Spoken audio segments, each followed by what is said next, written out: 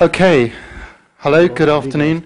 Welcome to the fourth tutorial in ICEGOV2011. This is going to be about the cloud. It'll be following on in some ways from the discussion on interoperability and EID this morning, so if you're still burning to ask a question about that, you can wait for the question session in this one.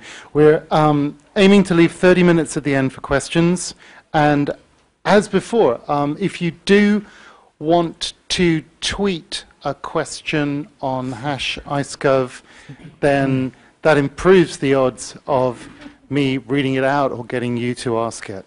Okay, we're going to kick off with John Savageau.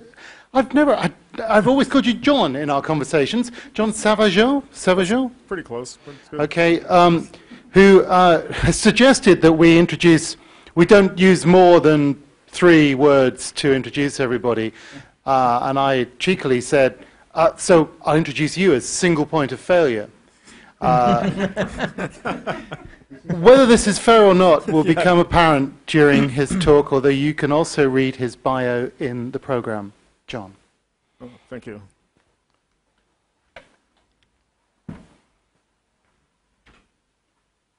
Oh, my title slide seems to have found a new home. But thank you. Today, the objective that I have and we have as a group is to bring everybody in, and by the end of the session, everybody will be able to at least be able to talk and understand the basic building blocks of cloud computing and some of the implications that has with e-government and government systems. Myself, I come from the area of building data centers and having supported quite a few cloud computing companies in the early days and in the later stages of what are in the commercial public cloud sector, and have quite a bit of experience in the good and the bad of cloud computing. But to set up the conversation, I'm going to touch on 2 topics. The first is data center consolidation, and the second is disaster recovery and business continuity, as 2 areas that have really driven cloud computing into both the public and private sectors. I'll go on to do a basic intro to Cloud Computing 101 course, briefly introduce a Moldova case study of what we've done, and Mr. Tircanu will follow up with a more detailed discussion on Moldova, and finally touch on a few government roles in cloud computing.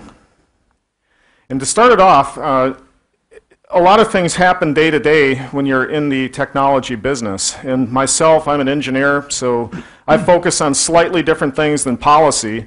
But things that happen to me day to day is I have to consider the data centers that we operate today, whether they're efficient, whether they're not green, they're wasting money, geographically untenable, business continuity and disaster recovery issues. And what's really driving a lot of the cloud computing discussion is that now we're really entering a technology refresh cycle for some of the systems that we've had for 5, 10, or 15 years, and now those systems are no longer supportable. And marrying that, or connecting that, to the idea that applications on cloud computing and virtualized systems are really creating a new enabling platform that governments and private industry can use. It's a very interesting dynamic that's happening today. But I'm going to start off and talk about the need for consolidating data centers as one step in the road to cloud computing. Even in the US, where I'm from, a year and a half ago, we came up with this idea that we had more than 1,100 data centers supporting only the central government in the US. A lot of those were server closets, a lot of those were not really documented very well, but the US government said, we really have to take a look at how much money we're spending to support more than 1,000 data centers for every little agency the government has, and find a way to consolidate that into 12 or 18 or less than 20 data centers and make more efficient use of data, as well as be able to implement greener technologies and much more efficiency. Not just the US government, the Australian government also. They have now a vision that all of those individual data centers, servers under desktops, server closets, really they should be embraced into a whole of government idea of how do we actually handle data and how do we actually handle applications within the government. And the idea, again, that we're in a technology refresh cycle. Technology is changing very quickly, and the software that rides on that technology is changing very quickly. And the idea of consolidating data centers makes a whole lot of sense. When we look at a traditional data center that an individual office or agency has versus a consolidated data center, there's some things that really stand out that we'll talk about a lot more in a few minutes. For example, the average utilization of an IT infrastructure in a single traditional data center is somewhat way less than 20%. For example, everybody's laptop computers, desktop computers, servers, shared storage devices. If you look at what you have in your own computer, you probably have a 500 gigabyte hard drive, and you're probably using 100 gigs of that unless you store a lot of movies and things like that. Well, that's actually a lot of cost from taxpayer money that's going in to buy all that excess capacity. And now we're looking at how we can recover some of that capital expense and return it to productive use. And when we went into, and this is actually the first slide of what we did in Moldova. When we first went into Moldova and looked at what we could do to create a more efficient environment in Moldova, the first thing that I did was I started doing surveys of every government ministry, agency that would allow me in the door, as well as most of the private sector within Moldova. And we found a lot of really interesting things, like very little of the infrastructure was actually using modern, sustainable hardware and sustainable software. We actually had quite a few agencies that had live government data that were running on old PCs that were on a desk, had absolutely no storage or backup devices, and were running old software like 1990s versions of Fox Pro for databases.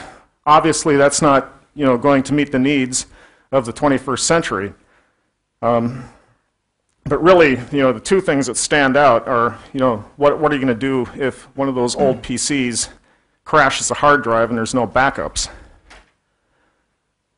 This is another country, actually Indonesia, where I did a similar study and went through, I guess it was probably 45 different agencies in Indonesia, and we were rating, in my judgment, and definitely a subjective judgment based on my data center experience, and very few agencies within Indonesia actually came up with what I would call an acceptable standard of supporting their data or supporting their operations. In fact, the only one, if you see the green there, the only one that actually I gave a passing score was a private company. All of the government agencies, with the exception of the Ministry of Finance, actually received overall marginal or something less than acceptable scores. But not all IT managers in those organizations were very happy about the idea of potentially losing their server closet or losing control over their data. And it's not just confined to Indonesia or Moldova or any other country that's in the developing world. This is a survey that was taken by a US organization called the National Association of State Chief Information Officers. And in the US, IT managers also aggressively resist anything that has to do with consolidating and losing power over their data centers. In fact, the most common response to why an IT manager or why an agency would not consider consolidating their data centers and data into a centralized location is that they just don't want to change. They want to remain autonomous. They do not want to give up their internal processes and how they do things, and they don't like transparency. Pretty much the same in every country that we've looked at. The second big area, talking about the surveys that we did is, of course, disaster management. And disasters do happen. And I'll give a couple of examples. This is not a government example. This is a large telecom facility in Seattle, Fisher Plaza. 3 years ago, they had a bus duct, an electrical bus duct explode, and took the facility out for about 2 weeks. Very large companies using that, content distribution networks, telecommunications companies, all of those people using Fisher Plaza They were just completely out of the network for about 2 weeks. This picture here that shows a fairly well damaged, disintegrated bus duct is in my own facility, which was One Wilshire in Los Angeles, which many people believe is the most densely interconnected telecom facility in the world. We had a 4,000 amp bus duct explode right next to the meet me room where more than 400 carriers interconnect. Disasters do happen. You have to plan for it. Fortunately, our backup systems all operated and the world never knew it happened, but in a disaster like either one of these, global communications could have been set back quite a few years. And there are a lot of directives that help us with disaster recovery planning. But the whole idea of how we're operating data centers means that if we're responsible for data that belongs to the people of the country that we're paid to support, we have to be able to protect that data. So the main objectives of the disaster recovery plan with the data center consolidation plan, and as we talk about how this fits into cloud computing, is how do we safeguard the data that we're responsible for when a disaster happens, not if, but when the disaster happens, how quickly can we respond and how quickly can we restore operations. And as we continue talking about cloud computing, policies, and standards, we'll try to find answers to those questions. So now's the fun part for me. As an engineer, as a technology person, I love cloud computing. It is just, it's a great thing, but it's actually not just for geeks. It's actually a very important thing. A lot of people believe, including those in my own government, that it's one of those items where you can run but you can't hide. It's like internet email. In 1990 and 1985, if you had a business card that had an email address on it, people would look at you like you were nuts. Why don't you just put a fax number on there? Why are you messing around with this email stuff? Things will change. Time develops ideas and time develops technologies, and cloud computing is going to happen. But we have to start preparing for it, and with any technology refresh or any point in an innovation cycle that things are changing very rapidly, there will be trouble of standardization, and there will be a requirement to plan for that. There's a lot of different definitions for cloud computing. If you put your name on one of these definitions, you will find people who will object to that and will find a reason to say that's not the right definition. But most people in the US now and many other countries are actually following the NIST, which is the US National Institute for Standardization and Technology. They're starting to follow the NIST guidelines because that really is the only national guideline that has been put out into the cloud industry, and the rest of the world appears to be following that as well. And as we continue getting ready to think about cloud computing, today, and this is from various sources, I collect data a lot and put this graph together. Generally, about 53% of the cost of IT is in hardware, data centers, and something that actually does not manipulate ones and zeros. About 11% of that is in applications development or setting up new applications, and the rest of the 36% is in maintenance of existing systems. Our intent with cloud computing is to begin relieving IT managers and organizations of the burden of maintaining hardware, facilities, and other pieces of equipment that do not actually directly contribute to the operation of your organization or company.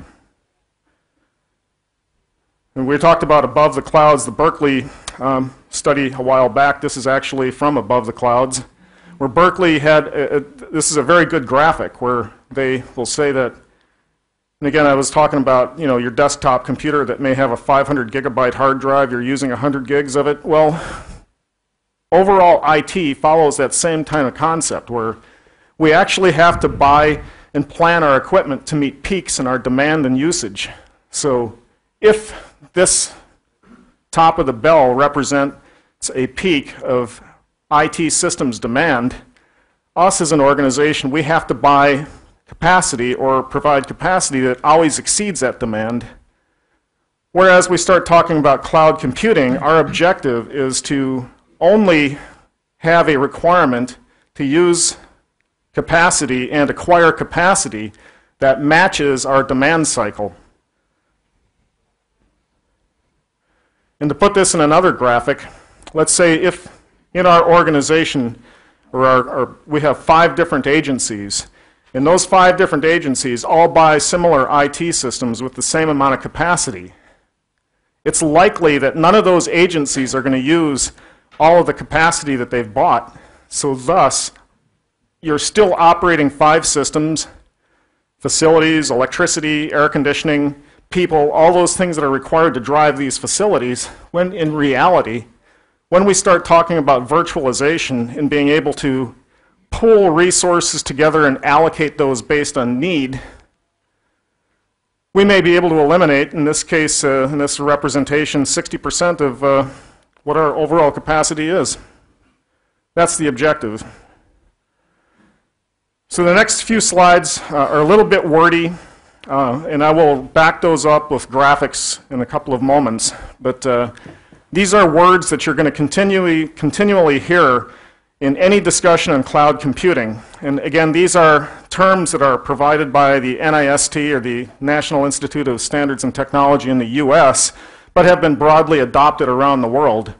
And those characteristics that we're going to look at to be able to match demand and IT capacity are the ability to have on-demand service. Everything that we do today runs on a network, so we have to be able to provide broadband and be able to provide that to users as well as to connect machines together. We want to be able to take resources, multiple individual resources, and make them look like a single resource. We want to be able to have access to compute and storage capacity when we need it and give it back when we don't need it anymore. And we want to be able to bill for it internally, as a cost center, or if you're providing it as a private or a public cloud service, you want to be able to get paid for the service that you're offering. These are probably the 3 most common terms that you'll see when we're talking about cloud computing, and it starts kind of building the infrastructure from the ground up. We talk about infrastructure as a service. In very simple terms, that means being able to virtualize hardware resources where, for example, you may be able to take 100 individual servers, and to the infrastructure as a service, it looks like a single resource. So instead of having a 1 gigahertz processor, now you have a 100 gigahertz resource. And the same thing applies to storage and other things. Platform as a service, in the most simplest terms, is when you're able to take that virtual pool of resource and put operating systems on top of that to be able to build what I'll call a virtual data center capacity. And on top of that, we have finally software as a service, which is what the user eventually will access. If you're familiar with Gmail or Yahoo Mail or Google Apps, that would be classified as software as a service. NAST has broken down several different cloud deployment models, and we've recently added a 5th deployment model. But at the most basic, a single organization that does not want to share resources with other organizations, but does want to be able to create a single resource pool for their own organization, would use what we call a private cloud. It means that it's a cloud resource, but it doesn't actually share that resource with other users outside of the organization. A public cloud is something that you go and buy. You can take your credit card and go to Amazon or Microsoft or Google or Layered Technologies or somebody like that and buy compute capacity. That's a public cloud. A hybrid cloud is when you have a private cloud, but you want to also be able to access additional compute and storage resources if your requirement or application requires you to go outside of the boundary or the threshold or limits that your private cloud has. A community cloud is when you have several different organizations that have a similar mission or a similar way of doing business, and you want to be able to share resources within that community so you can connect different clouds together that share a single common goal, and we'll call that a community cloud. And the final is what we'll call an intercloud, which doesn't exist today. but we're trying through standards to be able to standardize the infrastructure and platform as a service, which would allow full interoperability and portability between cloud vendors and manufacturers, or cloud vendors specifically. And if we put that all together, this is one way to look at it. So you have the characteristics that are common to all clouds. You have essential characteristics, service models, and then some cute clouds on top that give us an idea of individual private, community, and public clouds, and then connecting them all together into a hybrid. The next several slides will hopefully graphically represent what I just gave you in the architecture and the framework, so it'll be a little easier to visualize. As an engineer, I kind of live on a whiteboard, so visual support is important to me. But if we look at all these cabinets here, I'll say these are all processors. It may be blade servers, it may be a bunch of individual small servers, but our intent is to take 100 servers and to the resource make it look like a single resource that can be allocated as we need. The same thing applies to storage. Instead of having a 1 terabyte storage array, now I'm going to put 1,000 of them in there, and now I have a petabyte resource, a single petabyte resource that I can allocate as needed. I need to be able to manage that. On top of that, I need to be able to build operating systems and build environments. On top of that, I need to be able to prepare individual applications and present that to end users. And here's a graphic representation of how you might be able to do that. So, and this is some friends of mine at a company called 3Tera provided this to me. If I look at this stack, we'll consider today that everything behind this is what we'll call infrastructure as a service. So behind this, I have all this mess back here. So I have this huge compute resource, a huge storage resource, and it's managed. The next thing I want to do is to create objects. I want to be able to create operating systems. I want to be able to create virtual switches, routers, firewalls, servers, all that type of stuff. And I build those in objects that the infrastructure as a service will be able to identify. So I need to have a couple of Linux boxes. I need 3 Linux boxes. I can go up there and grab a Linux icon, plop it down into this board, put in some characteristics of how many CPUs I want, how much memory I want, what kind of bandwidth I think it's going to need.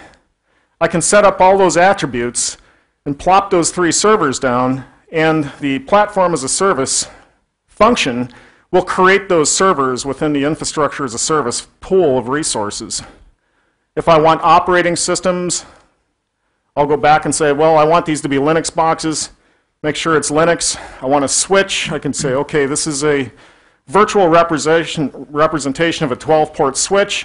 I'll drag that switch in there and plop it in there and take lines and connect the servers to that switch. I'll put a router up here, connect the switch to the router, face that into a network. If I need to, I will start putting database images on top of those servers. And that's what platform as a service will allow me to do.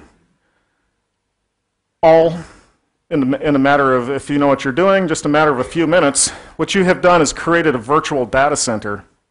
So rather than having 100 square meters of, let's say, 150 kilowatts per square foot, or 1,200 kilowatt or 1,200 watts per square meter, and having people that are required to go in and put servers in, worry about hard drives failing.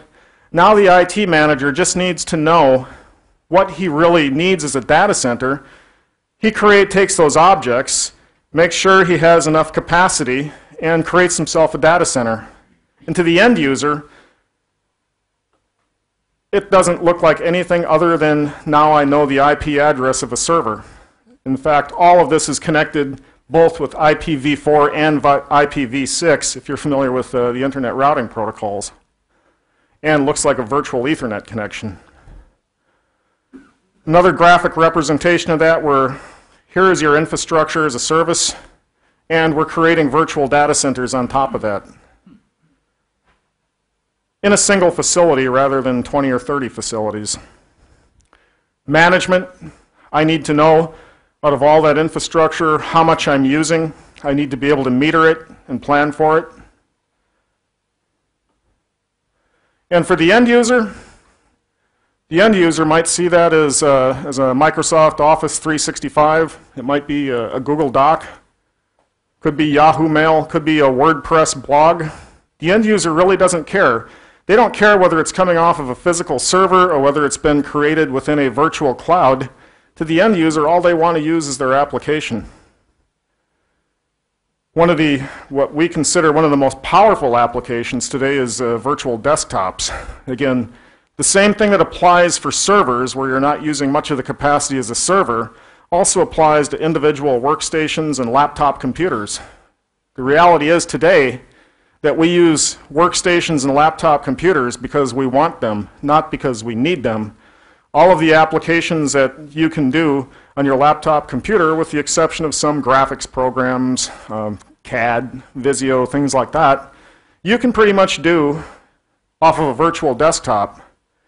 And that, I would submit, is probably 90% of everybody in a government organization is using email, word processing, presentation software, spreadsheets. And if that comes off of a central cloud-based system, they would never know the difference.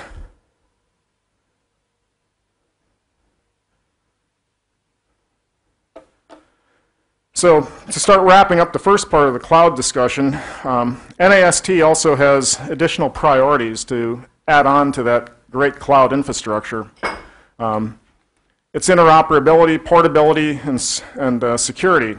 So while cloud is a great thing, it's as you continue to think about it and study about it and start seeing it implemented within your own countries and organizations, there are still three items there: interoperability and portability and security, that have not been solved yet and still needs work.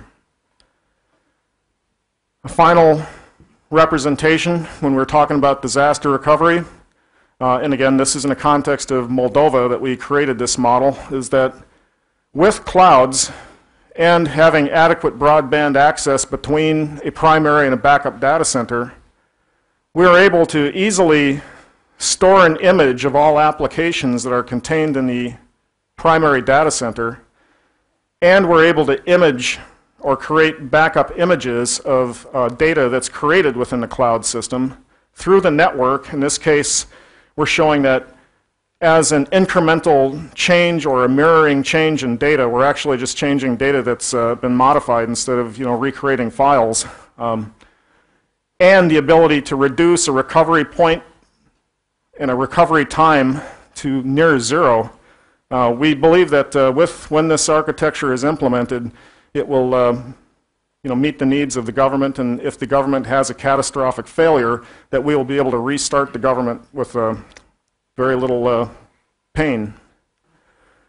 The next section, two more sections of my presentation, are some issues and concerns. We talked about portability and interoperability, and that will be also discussed a little further later, and it's actually, I think 3 sessions within the ICEGOV conference are on interoperability and portability. But we're going to talk more today to open up the discussion on security, which will be discussed further later in today's presentation. With clouds, while we believe as an industry, as engineers and technicians, that cloud is secure and is safe, you're putting a lot of trust in us as engineers that we're actually protecting data at the same level that we claim we are.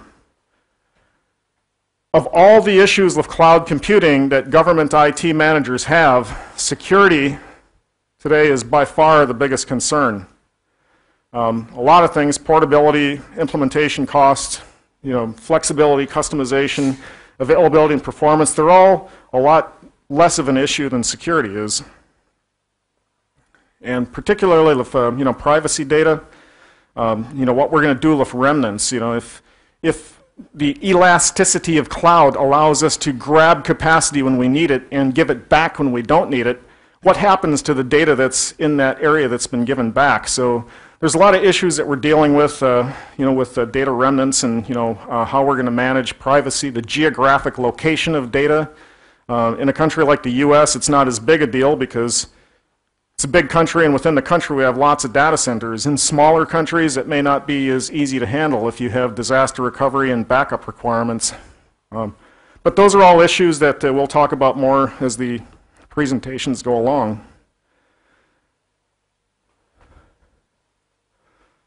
Probably of all the issues that we have with government, as we start getting into this technology refresh cycle that will pretty much induce the public and private sectors into considering virtualization or cloud computing, probably the biggest role that governments have is in the idea of thought leadership. And we'll talk about this in the context of Moldova a little bit further, but when we first went to Moldova to look at the country and see what it would take to implement a cloud platform, the first thing we realized is that very few people within the country were actually familiar with cloud to the point where we could discuss it on a policy basis or discuss it on a future development basis. So the first several months that I spent working in Moldova was more of a teaching exercise where we had to actually bring people up to the knowledge level that was required before we could actually seriously engage in discussions of what cloud computing might be able to do for the country. And once we got to that threshold, the discussion was very easy. And all of those resistors that initially told us, no way will our agency even consider virtualization or cloud computing, after we completed that education process, most of those arguments started going away. The government has to make that vision available, not only internally, but also to the public sector. And another thing that I'm not going to talk about in detail today, but when you start talking about reducing, again, 1,300 data centers into 20 data centers, the impact on the environment and how much electricity you're using and how much water that you're using, all of those impacts are huge. And environmentally, cloud computing also makes a whole lot of sense, but I won't read these one by one. It's easy enough to see, but it's really the vision is to create a secure government computing pool of resources and to drive government agencies into using that and to feel comfortable in using those pooled resources. Getting back into the preparation for the Moldova discussion, after we were able to complete the thought leadership process, the next major phase that we had to go into was to actually create statistical data and create real survey data to show exactly where we were today, what the risks, what the opportunities were to consider cloud computing, what it would take organizationally and knowledge-wise, not only in the universities, but in the public sector and the government, what it would take to bring everybody up to the point where we could actually then make an intelligent decision on how to go forward. And that cloud readiness assessment, I believe, was one of the more useful tools that we had. And if you're interested in that, ask me later, or Oleg Petrov from the World Bank is going to be here shortly. You can ask him since he's pretty much driving that. But Moldova was interesting. Moldova, again, a recently democratized country. A lot of legacy systems in place, a lot of very well-educated, smart people in an economy that's begging for a way to get moving, and a government that's looking and trying to find the best way to create an environment to allow that to happen.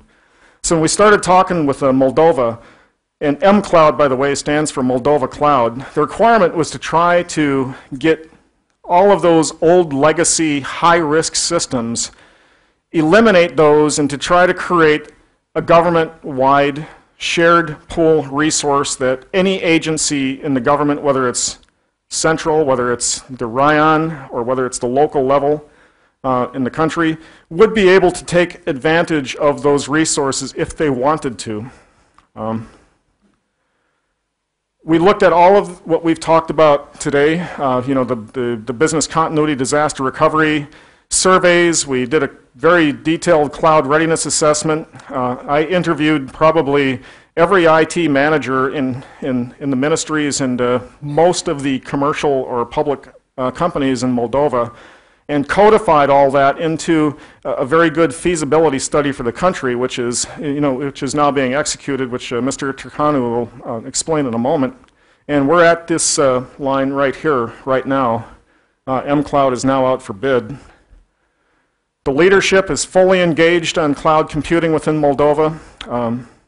We were able to build what we'll call a cloud-first policy, which means that now during technology refresh cycles, or when individual ministries or agencies are going to need to increase their IT capacity, prior to approval of acquiring equipment or IT or software to do that, you will have to pass a question of, can you do this in mCloud? And if you cannot do that in mCloud, then you have to create a justification of why you will not use cloud computing for that specific application, hardware purchase, or system that you want to establish. And if you look at a graphic representation of what mCloud is going to look like, again, a central data center where we have compute, storage, communications, all of the resources that you would have in all of the different ministries that are there today, but in a single location. Riding on top of that, quite a few different applications that come from an application store that is being built for mCloud, meaning that if you need a Linux image, you can get a Linux image. If you need to create a VoIP or an IP PBX, we can drop an IP PBX into mCloud and create a telephone system. Connecting that through communication systems that are available to all points in Moldova today, whether it's fixed line or wireless that touches all parts of the country, not only for government users on a dedicated access, but also through internet networks for citizen services and for remote users. So we believe that using Moldova and Indonesia and Vietnam and other countries that we've worked in on similar topics, we believe that there is no reason not to start considering cloud services in a country or a public business. Even if it's small pilot projects to take advantage of disaster recovery or take advantage of shared email systems or simple systems, there's no reason not to consider using cloud today, because as a technology, we believe it is going to be the future. Everybody believes that cloud computing and shared resources will be part of the future. Just a couple more slides and I'm done. We need standards. We need to provide, as governments, not only standards for our own internal users, but also to provide guidance to the industry. We don't want to make everything a standard. We want to have a standardized core set of services that allow interoperability and portability of data, but we also want to encourage innovation that allows software companies and IT managers and people to be able to use the core capacity of a cloud system and to create new and better things, and continue with the technology development cycles. There are a lot of standards. It's going to be very confusing. Everybody is now trying to develop a cloud standard. Most of us still follow the NIST or the NIST guidance. NIST is trying to get their arms around all of these different standards and put it into a single place that software vendors and hardware vendors and other people can use, as well as users. But it's going to take time. The internet today, if I could be so bold as to say, if you ask everybody in this room to tell you what the internet standard is, that we'll probably get 100 different answers. So even the internet today is not 100% standardized. NIST has also tried to create a picture that's called a reference architecture, putting all of those things that we talked about today, the service layers, how you put it together, security, privacy, what will happen when we try to look at hybrid clouds and community clouds and things like that. we're trying to put those into reference architectures that will change over time because technology and innovation, everything changes over time. But we're now trying to put that into a picture that we can all understand. And this is again subjective just on my part as the final slide. I believe we're right here. We haven't got to the point where we are able to open our clouds up and to interconnect clouds where we have true interoperability. Realistically, I think that we're right here, somewhere between private clouds and being able to go out into a hybrid. And with that, I will pass on the baton. Thank you, John. Sure. Fantastic.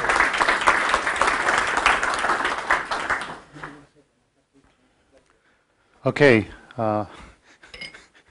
An unexpected slight delay, but I wonder, John, do you fancy taking a question while we wait for this? Let's not waste this moment. Does anybody have a surprise question? Hang on. I have Georgi from Georgia. Yes. It is considered any offline mode for this cloud computing. Offline mode. I'm sorry? It is considered offline mode for the cloud computing. Offline? Yeah. In case of service not availability and so on. An offline mode for cloud computing? Yes.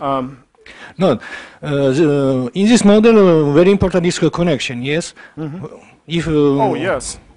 Yeah, I mean, in some cases, maybe the connection interrupted, and in this case, maybe client should have the ability to, I don't know, offline operation and so on.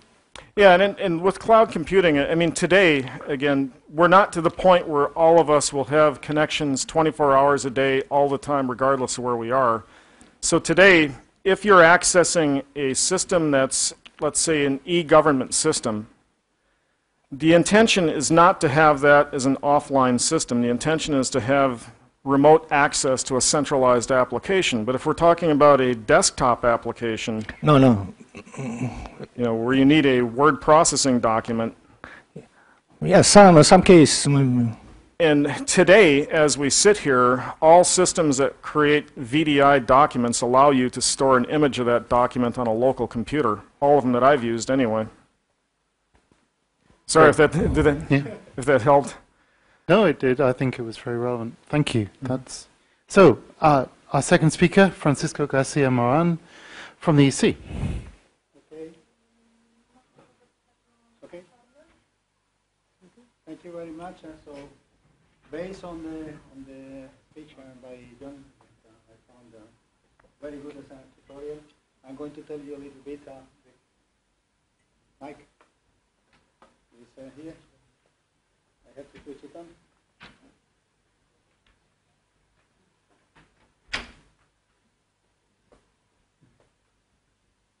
Okay. Now? No, it doesn't work.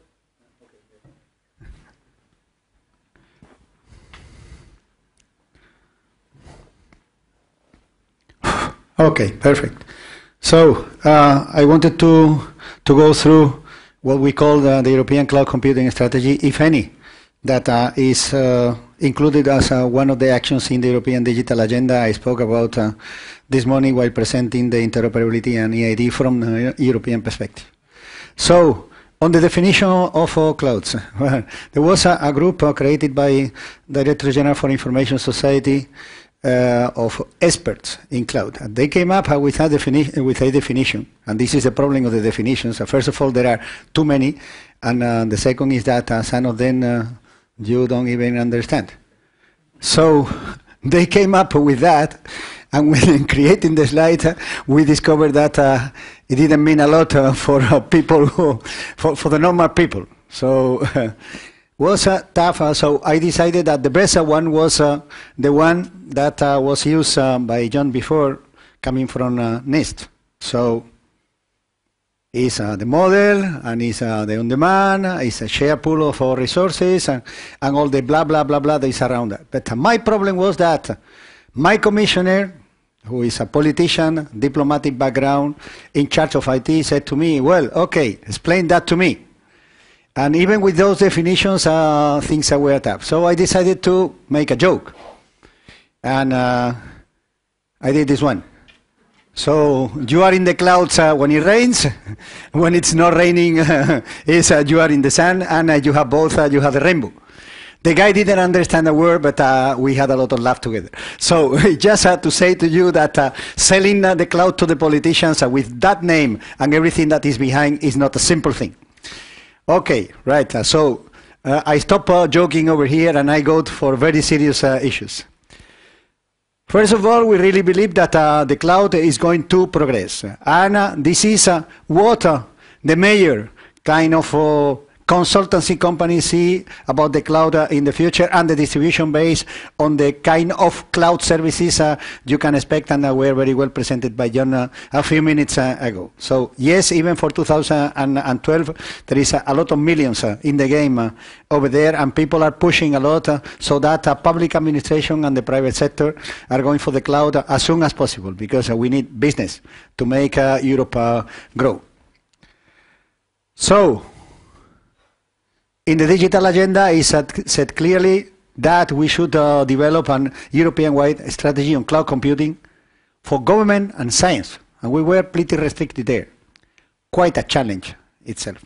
As a matter of fact, one of the questions that we ask ourselves is, do we need any kind of European-wide strategy on cloud at all? And this is what we are going to discover in the coming months.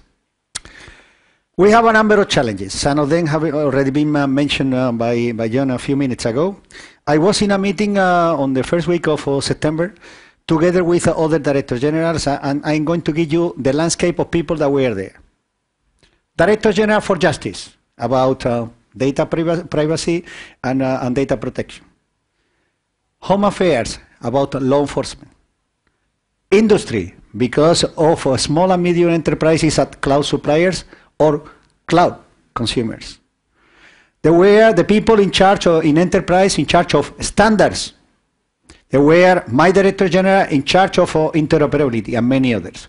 It means that cloud have a lot of things to study before we go full strength. So that will be gradual. Second thing is that there is a mystery in this issue of the cloud. There are a number of new things that have appeared, basically with virtualization, with broadband available everywhere, high speed, with the movement to data center consolidation. But all that is on top of something that already existed for some time, is outsourcing. So there are a few cloud examples, mostly public clouds, but it's not new. Nothing is new over here. It's an incremental progress like any other things. You remember that when the web, the www was born, internet already existed for nearly 20 years. So we didn't discover anything. We just found the paradigm that made it explode. So on interoperability, it's essential. It's going to take time. It's going to cost a lot of effort. It's going to cause a lot of discussion, but it's essential if we want to have choice. And interoperability is here for choice. And data portability is one of the major preoccupations. Today, in reading on the internet the news, on the Spanish newspapers, I read a news that said the French government is going to invest 138 million on creating their own cloud. Why? With the participation of the private sector, because data portability is no thanks. So this is the picture as is seen by the government. I was presenting this kind of ideas in one meeting in Spain in February this year. Everybody spoke about virtualization. Nobody spoke about except for very exceptional services such as public dissemination, information dissemination, about implementing public clouds into the government. A lot of people spoke about private clouds. So, I mean, there is a fear there that is important. Standardization. It's already complex in general. Imagine for something that is completely new, that is even behind the scenes. Those who thought that the captivity or the lock-in was concentrating on office automation products or database products, now what you see behind you don't know what is it. So the locking has increased one layer, and this is very important. The locking is much more important if not taken into account with appropriate standards. The supply side, no thanks. don't mix up with my business. I want to get my customers forever. The demand side is, is difficult.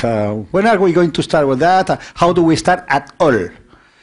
And there are plenty of involved parties. The industry, the government, all the standardization bodies, official or industry-driven, that you find around, plenty of issues. There are regulatory requirements that we are still preparing. And the fight between the fora is important, like in any other kind of approach to standards. So, good understanding essential. This data migration issue is important, but at the same time is the basis for economics. If you look at the cloud elasticity, what global cloud providers are doing is transferring the workload from one zone to the other as you go to valley or to peak. And this is the way they work. If we are asking for non-data migration, that's going to have an influence on the price. No doubt about it, and we need to accept it if we want it. Apart from that, I mean, legislation is completely different at the European level, not to mention at worldwide level. So, we need to create a legal framework, and we are starting on that. What is at stake? I really recommend you are interested in cloud computing and more particularly into the security area. I am member of the management board of an European agency called ENISA. That stands for European Network and Information Security Agency. The guys have prepared a number of reports that are public on the internet, enisa.europa.eu, and I really recommend them because they are pretty good on the challenges on the cloud for the government and for the citizens. We have an informal group of CIOs at the European level. And we meet back-to-back with some of the meetings for our programs, either the e-government group at European level or the ISA steering committee. So we asked them what do they think, how they would approach the cloud. So at the time it was March 2010, if I remember well, or April, 25% of the countries had national strategies. Not too bad. 50% that are using already are for public services, and 43% are planning. And you see the challenges and the benefits are pretty much in line with the fears and the threats that were mentioned in John's presentation. So nothing new on the horizon. Everybody is thinking and pulling the hair. So if ever we have an European cloud strategy, we need to see the market, the legal framework, and the technical and commercial issues together. And this is the intersection, what is important on all that. So what are the ongoing activities? So the data protection framework will be revised, will be a proposal from the Commission, the revision, before the end of the year. And this is a hot topic. If we fail there, we may either facilitate or we may really prevent the cloud from being a reality in Europe. We need to reform the standardization system and give more voice to the industry.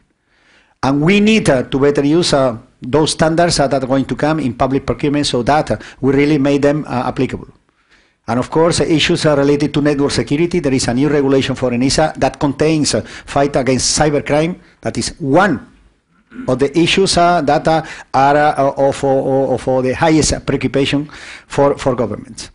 And then, believe it or not, the European Commission, through the Research Framework Program, has been funding research on cloud already for the last 3 to 4 years. And there is a lot.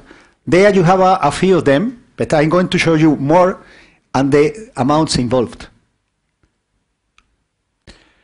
You have two major programs that are funding those kind of research. One is, as I said, the 7th framework program for research On the calls for 2011, 2012, you have already calls related to research calls related to cloud, and also on the competitiveness and innovation program, we have already launched to the attention of our member states kind of cloud projects with 50% participation of European funding.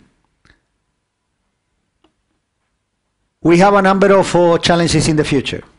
And some of them I'm not going to repeat them because this is pretty much in line with what was presented during the tutorial. So we have the Internet of Services and we have advanced software engineering that are going to contribute to the progress of the cloud. The cloud is at the beginning of the technology. We have virtualization, we have elasticity, there are plenty of software paradigms that are necessary in order to make the cloud something that is ideal for the services. And we have a number of support actions, of course. So those are, very quickly, some of the projects that are being funded, some of the projects. And you see there that if you count the existing and the starting projects, we are already funding with more than 88 million euros. Kind of cloud-related research, including, of course, what is essential in the cloud, service-oriented architectures. So if you want more information, you can go to the different websites of the projects, and there is full of documents and ideas, and some of them are really pretty interesting.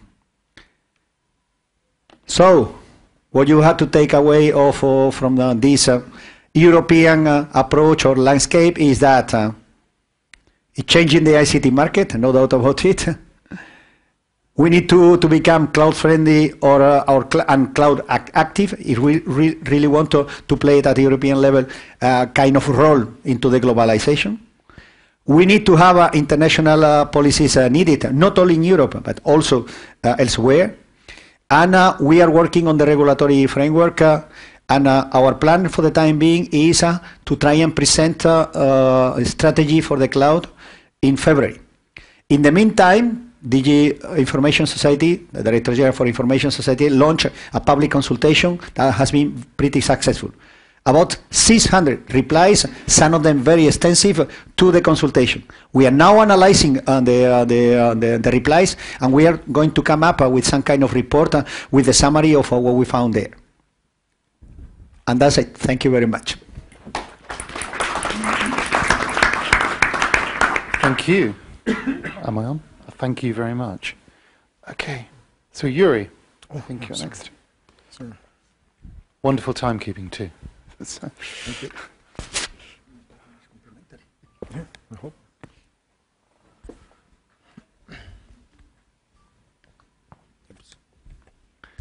Yeah, so ladies and gentlemen, good afternoon. In the following minutes, I will try to present you the initiatives of our government for modernization of our infrastructure. And since we are talking today about cloud computing, we have this technology at the heart of our environment, of our infrastructure. But first of all, let me satisfy the curiosity of some of you regarding where Moldova is and what infrastructure it has. Is it ready for the cloud computing at all or not? So Moldova is a very small country at the southeast of Europe, and we are neighboring with Ukraine, and we are neighboring with Romania. The area is 33,000 square kilometers, and the population is about 3.5 million. So it's, as I said, it's a small country, but we have quite good achievements in wiring the country. We have a fiber network connection to each of the locality of our country, and the internet penetration is moderate, is 42%. At the same time, the mobile penetration is quite high. The last month it was about 92%. So we have, as any of governments of your countries as well, we have some objectives which derive from our country development program. And our government set up different objectives related, deriving from a social context, from political context, And we try to map the ICT power and the ICT potential to these objectives.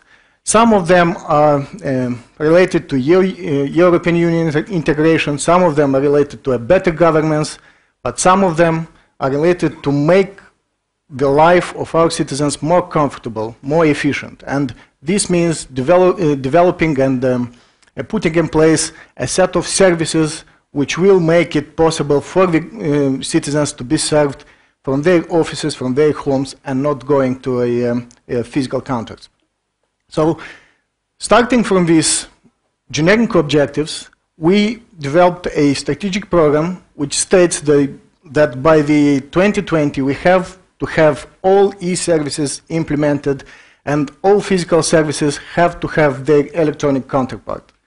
So in this time frame we'll have to deliver almost yearly 10 to 12 services, and at the same time we'll have to digitize the back offices as being one of the preconditions of delivering these services.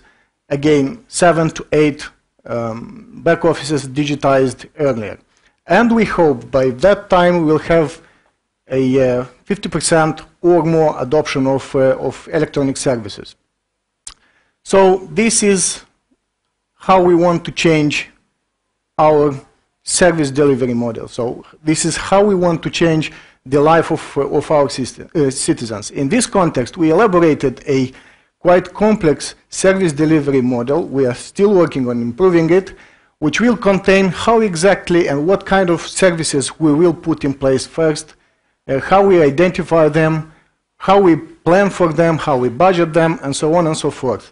As well, we intended to develop a service maturity model which will will allow us to have a picture of our e-services landscape, which of them are informational, which of them are more advanced, transactional, interactional, or even integrated.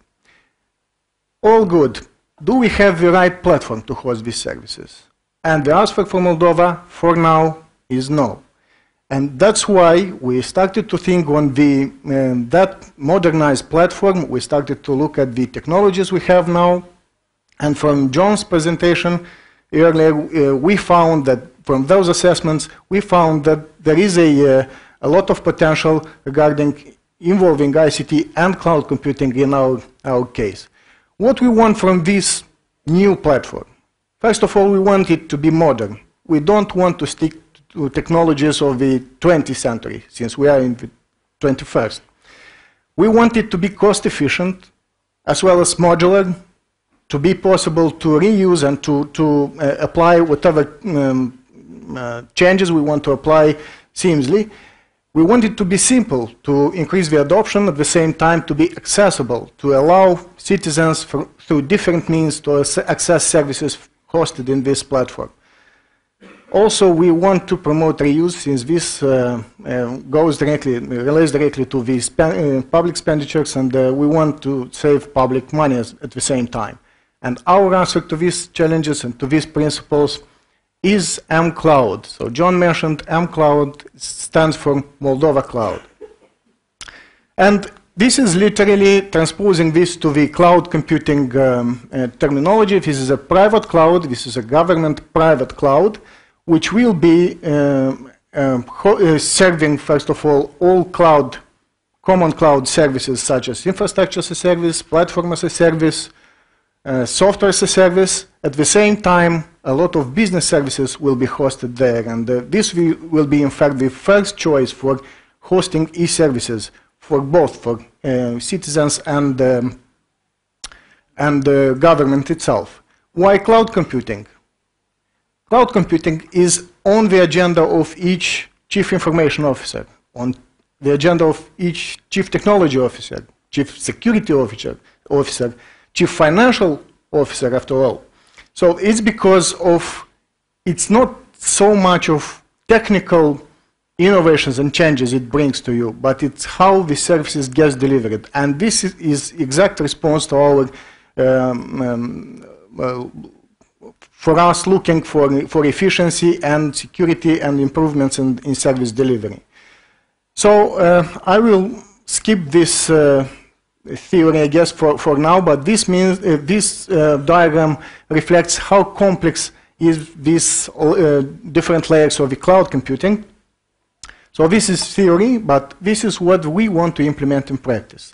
And from this diagram, you will see easily what we want to put in place at the infrastructure layer, what we envision as being our platform as a service layer, and what we want to host at the software as a service layer. So first of all, we identify several services. So we have a set of sectorial services which will be developed by each particular service of the economy, sector of the economy. We're talking about health services, social protection services, education services, police services, and so on and so forth. The second group of services is the services which aims to make the government more efficient. So this is the primary users of these services will be public officers in the government. Since we are talking here about document and record management system, about business intelligence tool set for decision making, we are talking about a geospatial geoinformational system which will allow us to map data, analytical data, to some geographical locations, and so on and so forth. So we have the third group of services which we call platform level services or common services, which are elementary services used almost by any of the sectorial services. Here we have authentication and access control, we have payment, since most of the services will be delivered for a particular fee, and we have notification and journaling. We want at the same time to bring with this new architecture some best practices from software development and from software architecture. After this X-raying the services landscape, we identified that a lot of services are monolithic. In this case, you cannot extend them as we want. So at least we want to adopt e-services reference architecture consisting of several layers. We want these services to not stay isolated anymore. So they have to get integrated into a interoperability framework.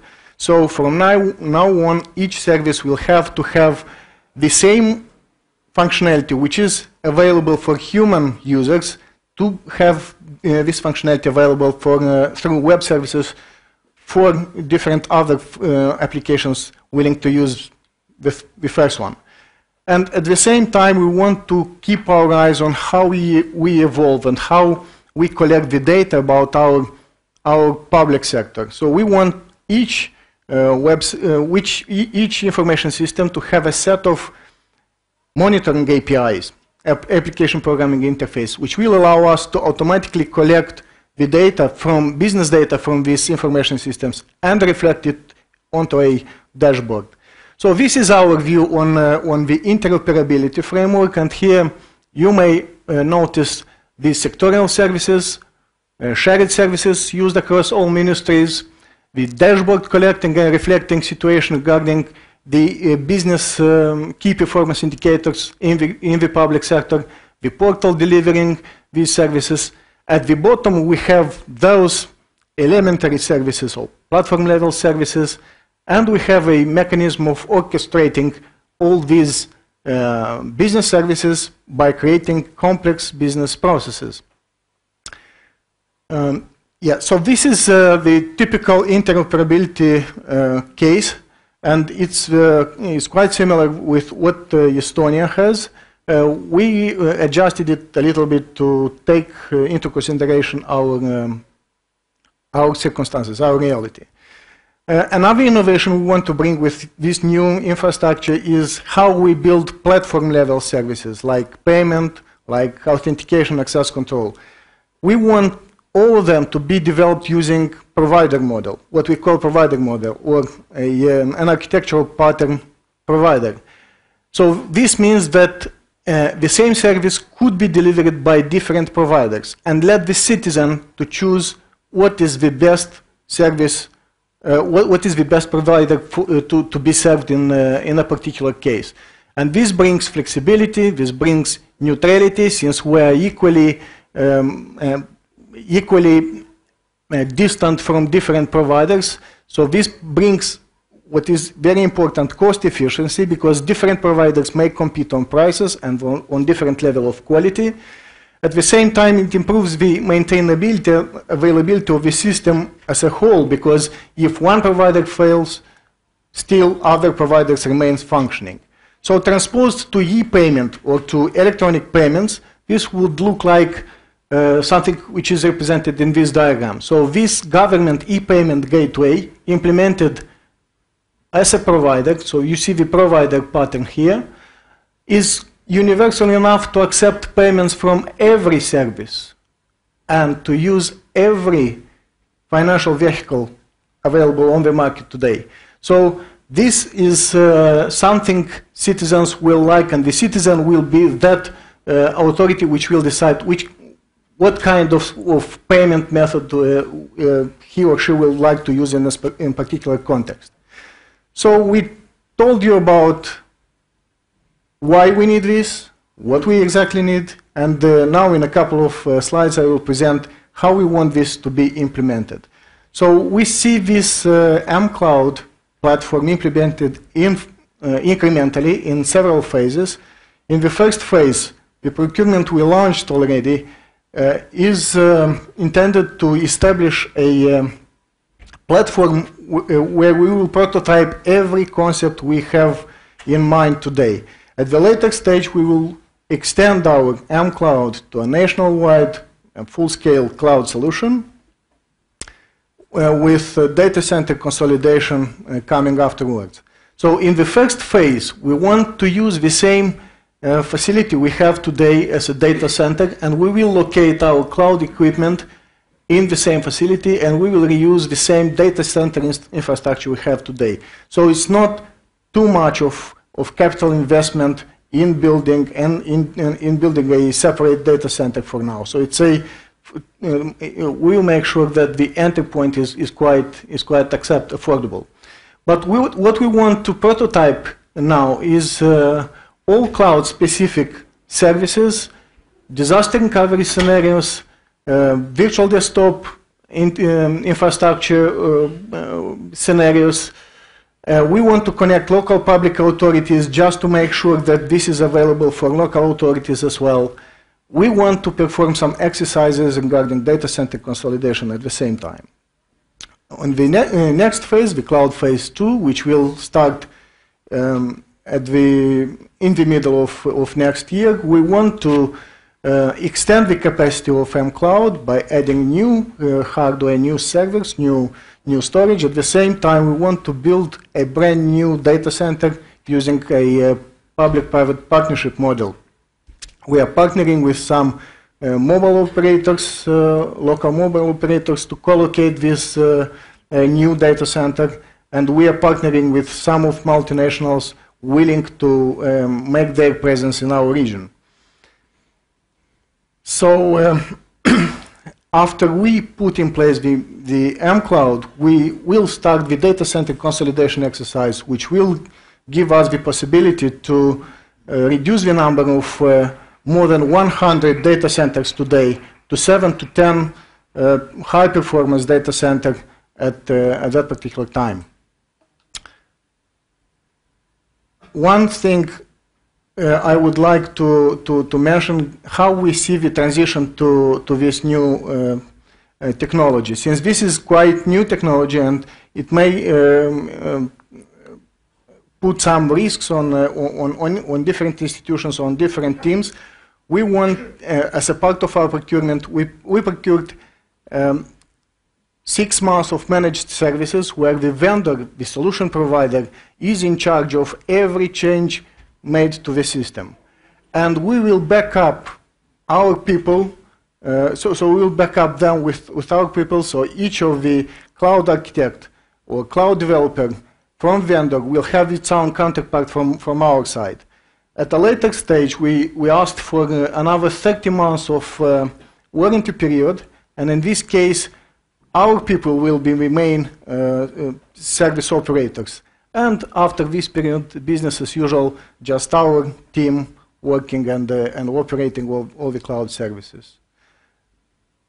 We want to move to dumb terminals or virtual desktop infrastructure, and this is the last initiative listed here, but this is not, this is the technical part of things. Of course, there are a lot of legislation adjustments and improvements going in parallel, and the cloud-first policy adoption, and many other interesting things. And this is the message I was willing to tell you today. Thank you very much.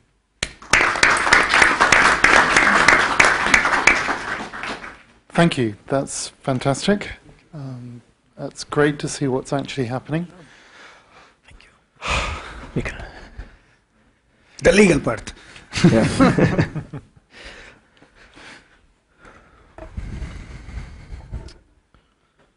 Okay, ready? So yeah, if I could get my slides. Fantastic. And back to Estonia again. All right, my name is Mihkel Miidla. I work here in Tallinn, Estonia, in a law firm called Sorainen. I'm an attorney at law, and I specialize in IT law, data protection, and electronic communications law. Just a quick word about Sorainen is the leading law firm in the region. We operate in 4 jurisdictions, which means we have quite an extensive experience base working both with the private sector and the public sector, advising both of them, but not in the same cases, of course. And today I was asked to summarize some of the potential legal issues that are related to governments using cloud services. What I'm about to say is largely irrelevant in case of private government clouds, as Yuri was telling, but this is more relevant to situations where the public sector wants to use sort of like private sector providers for using cloud services. And the categories I want to briefly touch upon, because I understand the time is rather limited, are listed as follows. First of all, data privacy and security, then a little bit about contracts and liability, and then compliance. Compliance meaning what a public sector authority would have to take into consideration before using cloud services. And of course, the purpose is more to encourage discussion rather than to give an exhaustive overview. Moving on, first of all, the big question that always pops up has to do with data location and ownership, because once data is in the cloud, it does not recognize the state borders, which engineers think is a good thing. Lawyers tend not to agree yet.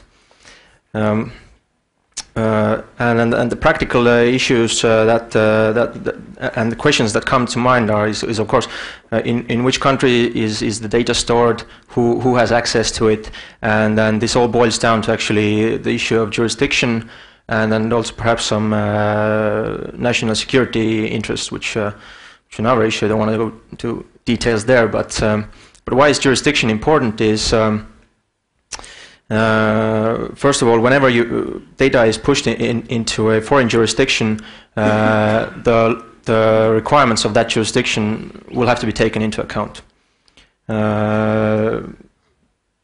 And nowhere is it more visible, for example, than in intellectual property.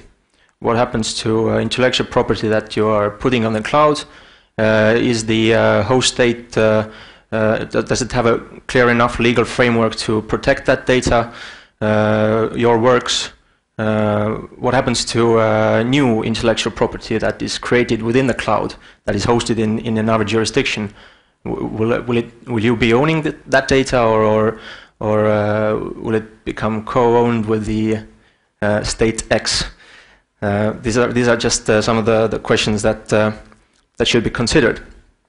Right now, especially bringing Estonia as an example, and of course the European Union, we have a quite a severe issue with cross-border data transfers, especially if data is to be transferred outside of the European Union or the European Economic Area, or to countries which do not have an adequate protection of adequate level of protection of personal adequate levels of personal data protection. I'm sorry, and why is this important? Is currently the process is very difficult in getting, for example, acceptance from national data protection authorities to get authorizations to transfer personal data out of the jurisdiction, and the problem becomes even more complicated because even in a closed system like the European Union, each member state has implemented the directive differently, and it will be a nightmare if you have you're offering the services in Estonia, you have the data center, the primary data center in the UK, and you maybe have some redundancy servers in France. So you're quickly faced with several jurisdictions and all of these issues that are quite complex and do not have a uniform answer. And of course, whenever you are the data controller as the state, you'd have to ensure that your service provider meets the same requirements that you have to meet. So moving along, a little bit on the contracts and liability. This is just a sample list of possible issues that you'd have to cover in a contract where you want to procure services from cloud providers. What I want to highlight here is two things. One that should be considered is data handling when your service provider goes bankrupt. What will happen to the data? You'd have to ensure that you'll be able to get your data out, that your data and your IP doesn't form part of the bankruptcy estate, issues like that. And always you need to have an exit strategy, or you need to have the data portable, in other words.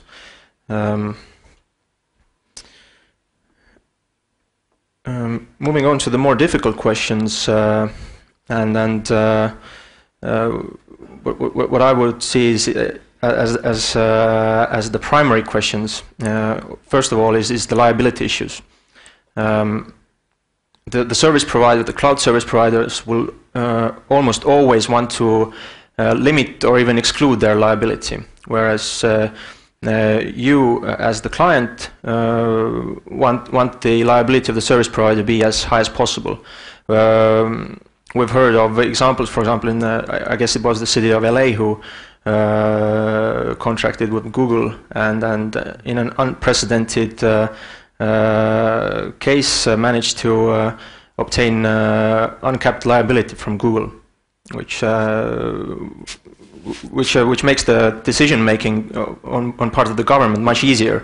So if your service provider accepts uncapped liability, you're in a much better position. How do you apply it? No. Sorry? No, it's okay. I was commenting. And the other issue you'd have to follow is your own liabilities. Some of the service providers will almost certainly, besides you having to pay the bills, will put other obligations upon you. For example, making sure that you have the right legal basis to process, for example, the private data that you put in the cloud. A very important question is, and needs to be determined, that who is your actual service provider, because in the market there are a lot of like mid players, persons who intermediate the cloud services and are building their own value-added services on the, for example, the infrastructure they're buying from Google. What is there to, for example, on the next day switch to another service provider located, for example, in China, who offers them a better price? You, as the end client, do not have any right to say to your service provider what kind of infrastructure he can use. So a couple of solutions here is to sort of ask the final cloud provider to join in on the contract, or again be very specific on the locations where the data may be hosted, and also make the service provider clearly liable for any mistakes or shortfalls that the cloud provider has made. And we come to the classic, really difficult point with any civil contract is the enforceability. For example, the services are provided in Estonia, but there obviously can and will happen some problems. It will be very expensive to go to courts in California and have this judgment or arbiter award recognized here, and not mentioning that it takes a lot of time. It's very expensive. And as the third block, quickly moving through these, is as a government agency buying cloud services, you'd have to be compliant with the legal framework that is set upon you. For example, these are just a few highlights. The national rules for archiving, interoperability with other e-government services. For example, I believe Estonia has a rule that once there is some data in the government databases, it's kind of not nice or almost illegal to ask the citizens this information twice. So you can you need to make sure that you can recycle this data also in some of the services you may have cloud-based. One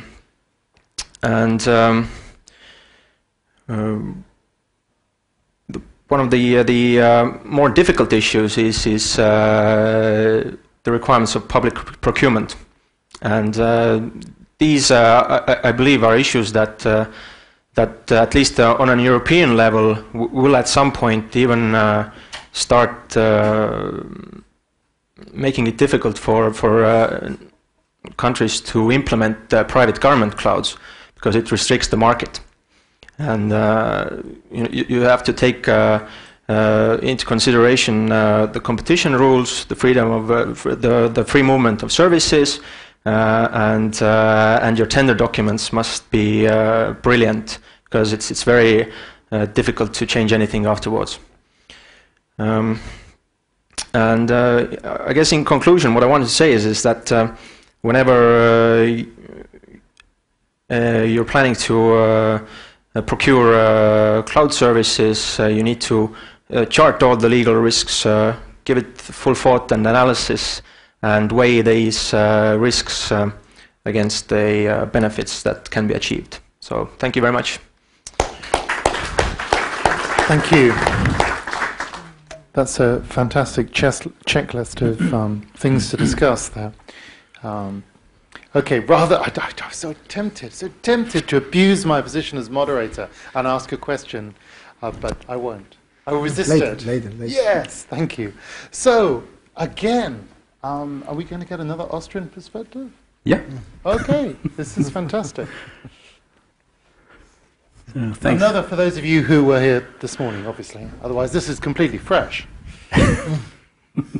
I won't tell you exactly the same things I talked about in the morning, so not too much duplication. No, in fact, I can be very brief, because the advantage of being the last one in the row is that I can pick and choose those points which had not been mentioned before. So I really can save you the time for more discussion than afterwards. That would have. This is exactly the wrong I have another presentation. Otherwise, I do the same like in the morning, but that's what you wanted to exclude. Are they going to find your... No? There is a second one on cloud. Then we have a longer discussion. I'm sorry. Does your cloud presentation contain any excellent pictures and stuff? Give them your... Give them the USB. So I put the USB stick there, and we have one round of questions in between. Okay, we could do that. So in stark contrast to this morning, I haven't received a welter of tweets. So while we're waiting for Peter's Austrian experience to appear, and it will be fantastic and worthwhile, would one or more people like to ask questions? In fact, we can move the whole panel, I think, to the facing side of the chairs. Aha! Fantastic. Thanks, Steve.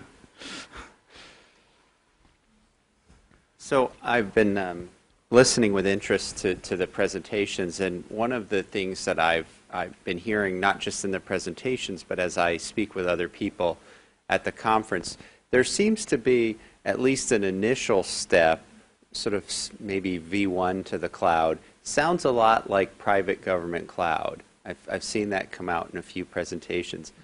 And my question is, I'm curious about how the, I had the one slide in my presentation yesterday that showed as you got to larger and larger aggregations of servers, the costs, benefits, basically economies of scale dropping very rapidly.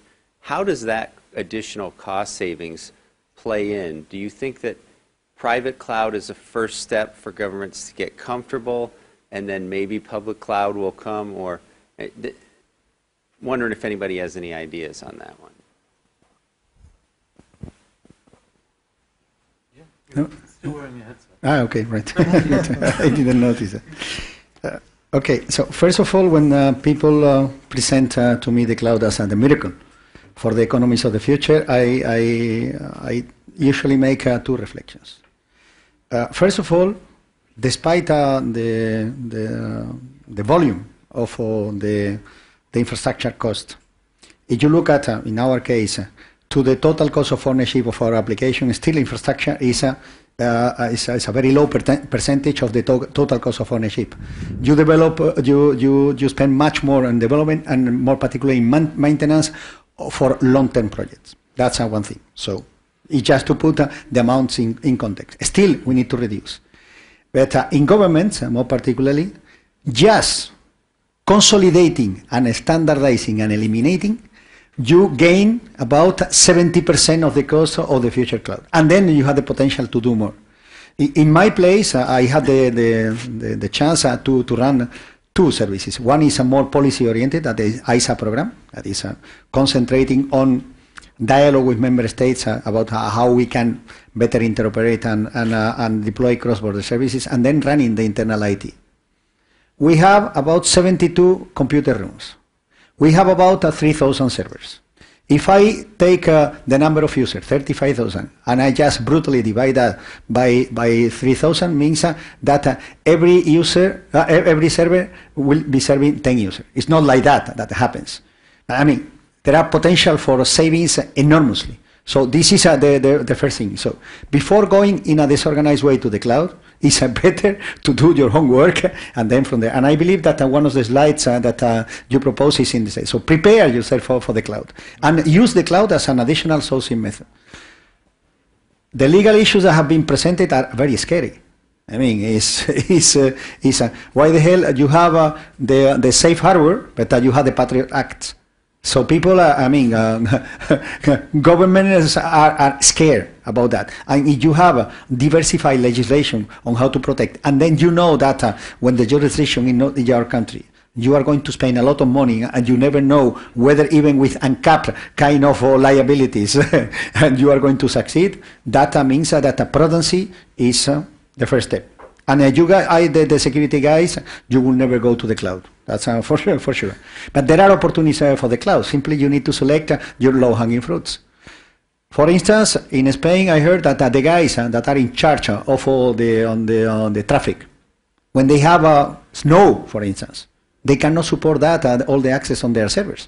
This is public information. Why don't you put that into the cloud? There are plenty of sites that are going to disseminate policy in the European Union that have a lot of traffic during the peak that is happening over the first month, and then goes away. So you have to use the elasticity of the cloud in the best possible way for targeted use. And will we have a full public cloud strategy in public administration? I don't think so. That will always be, in my opinion, hybrid. Look at any other kind of government services and you will see that, except in some countries that are taking that to the stream, the tradition of the bureaucratic kind of approach to government in Europe means that you keep a lot of tight control on the services and you really completely outsource. I mean the low value kind of services. This is my view on that. I think what we might do is, unless not, we might move to Peter's presentation on cloud computing. Move over there as well? No, you could. You can stay there. That would be fine. Okay, Peter Kuska. Okay, thanks. So I'll restrict myself to only the points which are still missing. That would have been the whole program, but I'm not doing that one. The general characteristics we heard already and the definition, so I won't go into that. For me, one sentence is crucial, that cloud computing itself, it's not a technology, but mainly a business model for providing IT services with, of course, additional considerations. We see opportunities and risks which are to be seen from the legal, structural, economical and technical side. The legal aspects, most of them we already heard, and I can congratulate Mikkel for the overview before, because it was a very good overview on most of the crucial issues we have there. So for us it's quite clear that for a public cloud, personal data processing will not be the real option to choose. Contractual adjustments are almost impossible to enforce there for public cloud. Virtual private cloud may be a bit easier to go to for the private cloud. The conditions seem to be best ones to meet data protection requirements. Nonetheless, there are still issues you have to consider there. So for non-personal data, and that's what Paco said right now, there is no reason not to choose cloud from this perspective, so for public information. And so nonetheless the contractual issues are there, the procurement issues are still there, because even if we talk about non-personal data and public cloud, the question arises how a real procurement procedure may take place. I mean, that's if I release a tender, I'm not quite sure whether Amazon and Google really will approach me, and what are the licensing behind that, models behind that, and all that, retention issues, and so we have lots of questions there. For the structural aspect, one thing I wanted to mention is there is a certain risk, of course, of creating a silo solution by choosing ad hoc cloud computing model. And of course, the exchange of data between applications may be quite cumbersome. The economic aspects we heard most of them already, so there is a shift between running costs and investment costs. Technical aspects, standardization, I won't repeat that, we had that in much detail, scalability, identity and rights management, of course, privileged user accounts, administrator accounts, especially in the combination of cloud, is a very sensitive issue. So the pure user ID password managed administrator for a cloud-based service may raise interesting questions. Patch management, technical revision, and so on. So we had some of those. I wanted to mention the question of EID and cloud. So do we have something new there? As I said before, it's not a really new technology, but the combination and the scale and all those aspects before bring or may bring the breakthrough for this cloud tendency. And the EID question is, we have a real change in the basic assumption, because in our minds we have still a client-server model based on end-to-end security and so on. So this is not longer possible with cloud, because there is a third player in between there. It's client, cloud, server. And with this, the whole assumption changes, which then has legal consequences, contractual consequences, and so on. So this is really the shift in paradigms we face here. So for EID issues, cloud will be a specific challenge from all that. And the question is whether crypto-based technologies, security issues will need some rethinking for cloud issues. Just think about, there is no physical control by the user on what's going on there and so on. So what we think about in Austria is to create cloud compatible applications and developments we have there. For that, maybe both ends need some twist, the EID domain as well as the cloud domain for that.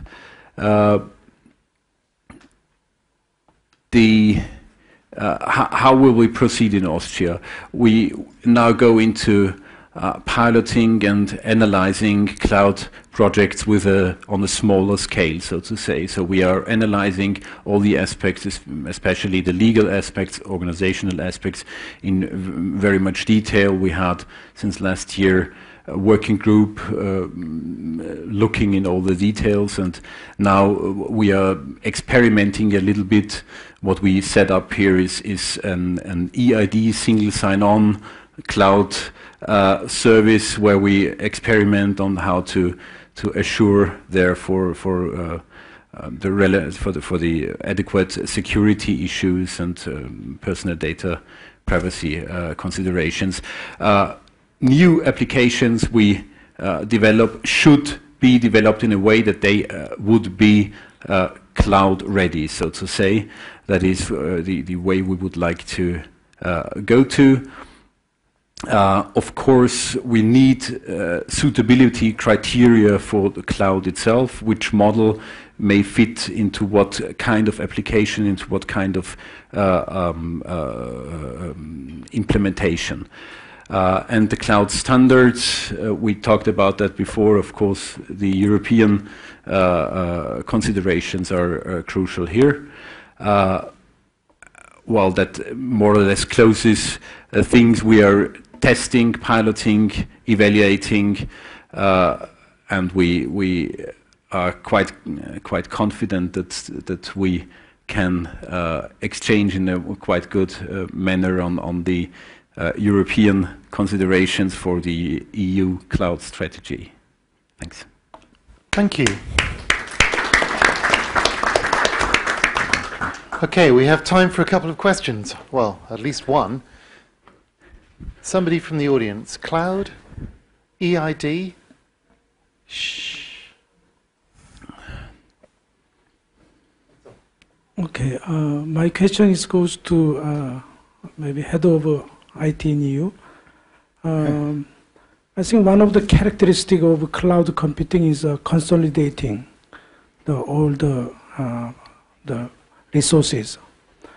I think we have a good presentation from Moldova and also Austria and some other country cases. But when you think of EU, your big target is make a single market, like a single country. Then, have you ever think about this cloud computing for EU as a provision to many small countries in EU, which is not enough budget, not enough capacity of people like that? Okay, probably because I didn't have the time, I didn't clarify a number of issues. So I am just to put my position that is related to the reply to the questions. So people say to me, I'm the Director General of IT for the European Commission. So people say, okay. So you run the IT or you supervise the IT for the member states in the European Commission. The answer is no. Then the next question is, you supervise the IT for all the European institutions. The answer is no. The good news is that I work a lot with member states and I work a lot with other institutions so that we work in synergy. So this is the first part. So I don't have any power on anything related to consolidating at the European level any infrastructure. I don't even have the power in my institution, but I have the influence because I don't like power. I like credentials and influence. And I believe that with that you achieve much more than in power, more particularly in public administration. So IT is an exclusive competence of member states. So the EU doesn't have a lot to say, except if any use of IT might represent a barrier to the development of the internal market. And it happens sometimes to be so, and that's why some of our major programs have the development of the internal market as the legal base. Governments are so big and have such a capacity of purchasing that if they disrupt by electronic means the free circulation of goods and services, they may put in danger the internal market. And this is the only hook where we can say something to member states. So there will be ever kind of government cloud even for a set of countries. Generally speaking, no. May it happen that for some specific systems, we, as an organization, the European Commission, may take over some of the systems, giving them putting in place the appropriate governance and giving them the adequate quality of service. Yes, and I have a very recent example. There was what we call the Kyoto database. The Kyoto database was to the change of CO2 quotas, pollution quotas.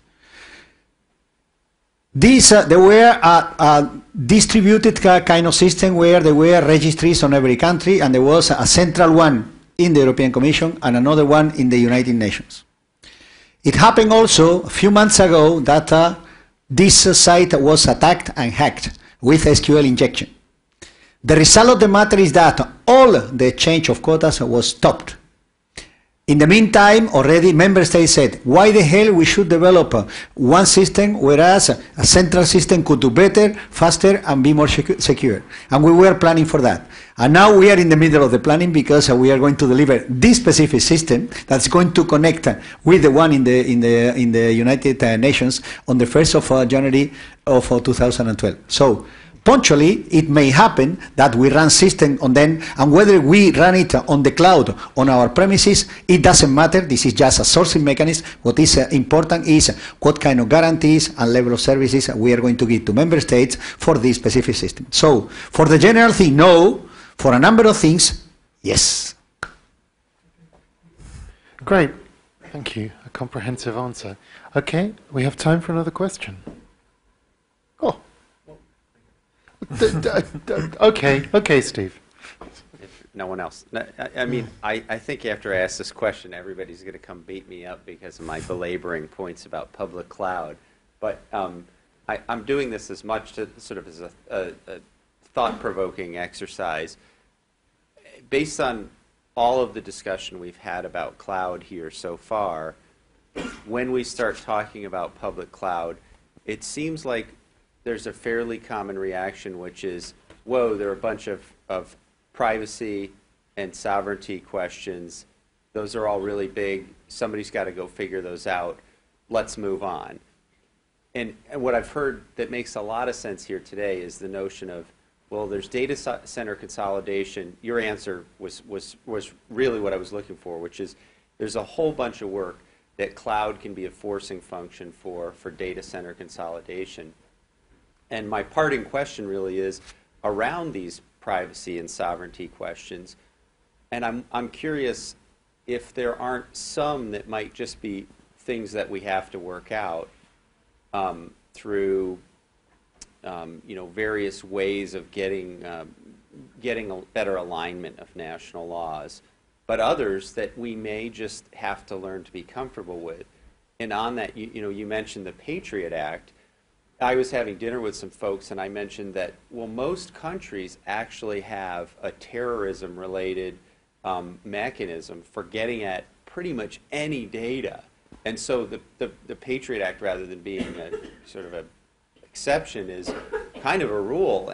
And so I wonder if we know that there's something like that in pretty much every jurisdiction, are some of those ones that will we get over them or never get over those? Is that potentially just a huge impediment to public cloud? You're all wearing headsets. Well, I guess okay, excuse me again. One of the no, I tend to forget. The potential solutions could be, and you're of course right that each and every country has similar acts to combat serious organized crime and whatnot. Is to use very sophisticated encryption technologies, for example, to at least secure some of this data. Some personal data could be pseudonymized in a way that it is not personal data anymore, at least while it's in the cloud, and sort of like translated backwards when it's back in the originating country. These are perhaps some of the solutions technology-wise. From the legal perspective, I guess it's quite certain that the counter-terrorism laws will not go anywhere. I just wanted to add that again, this is a more legal organizational issue than a technical issue. But the reality is that you need to carry out some kind of risk analysis of all your information. And based on that, I mean, the best way of not solving a problem is trying to generalize and globalize the problem. So I like to approach the problem on at least we agree on what we agree, and we agree on what we disagree, and we work on the disagreements. If we approach that this way, probably we are going to get openings there. But the first thing we need in terms of, because privacy, more even than security as such, privacy seems to be one of the major barriers. I was in that meeting I mentioned before on the first week of September, and what the Director General of Information Society asked to the guys in Justice is, at least do not reject the possibilities from the beginning. I mean, give us some opening so that we can continue studying the thing. Of course, this is at the level of the European Commission. I wanted to also to destroy another myth, is that Brussels decide everything. So I didn't have the time to display a very interesting slide I have about the EU policies and the competence. And if you look at the competence in the European Union, there are 7. The rest are shared competencies and a lot of support actions. So at the end of the day, even if we have some competencies in this area, we have very few.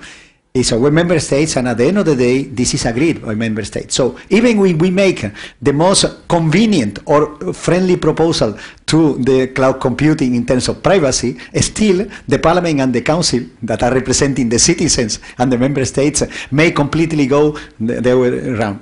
And just to add, the Lisbon Treaty was supposed to simplify the things. Well, I can tell you that now the process will be longer, and whatever kind of non-fast track initiative is going to take about 2 years. So, did I reply to your questions? Yes. You did. I would like to add one thing. I know we're running out of time, but my own question to John and to Peter, and also Mikhail as well, yeah. Because certainly, Peter, on your slide, when you came to the legal side of things, it was all minuses. And we almost had that from the legal perspective as well. And yet, from what I've seen in the UK, we're getting, everything's changing. There's a lot more data. It's not just the existing personal data. We're getting a much richer data sets being, particularly in e-health, collected. And we can't afford to meet if we want to innovate like this, if we want to take the science forward, if we want to take the social innovation there, we can't afford to do it properly if we have to maintain it on little boxes underneath every scientist or epidemiologist or developer's desk. Yeah. So we actually, to some extent, need this. I mean, do you not think that we will be, as well as being frightened, by the legal implications, we will be driven by the legal implications of the new things that we're doing towards this? Or is that a naive view? Yeah. Well, to start with just a sentence, yes, there have been quite a few minuses for the legal perspective. That might also have something to do with my profession, because I'm a lawyer. Nonetheless, I'm not frightened of the legal issues, but I really see that as quite a challenge, how to meet the proper requirements on the legal side and at the same time reach what we are aiming at with this solution. And the twist has to be on several sides. It might have to be on amending the legal framework, but we have to be aware of the fact that we still have very different legal traditions and cultures within Europe itself, and of course in comparison with other countries in the world. And I'm not quite convinced what has been said before, that all countries might have something like a Patriot Act and things like that. I don't think that you would be able to really compare those counterterrorism legal frameworks between all those states, and I doubt whether you will find too many EU countries really having the same standards and levels we see on the US side. So that's one thing. The other thing is, yes, what has been said before by Mikhail, things like pseudonymization, things like cryptology and so on might add to the level of security and might reduce therefore the risks for privacy and data protection, might therefore be a solution or kind of solution for making it happen, cloud and even personal data. But we really have to study that. It's not that we say no, stop cloud thinking, but it is here. Cloud is here, and we have to see that this is a way to go to. So we have to find appropriate answers for those questions we see right at the moment. Huh? Well, I would like to approach this or answer this in a very philosophical way, because all in all, anything new is and how to deal with it. It boils down to basically values that the society under consideration holds dear. and whether it is at some point the protection of the individual, their privacy, or it is the progress of the society and perhaps the public interests and innovation, and they are with the cloud they are clearly moving in different directions. So it boils down to the values which are reflected in the laws. So it takes time for the values to be reflected in the laws to meet up with the way life is going. What I want to say is it's just a question of time. If the society's values really have changed. John, final word? Real quick, as an engineer, we think in two different ways. We think in one level that we want to be creative, all the things that we learned and we can dream about and put on a whiteboard. That's one way that engineers think. And the other way that engineers think is that we solve problems.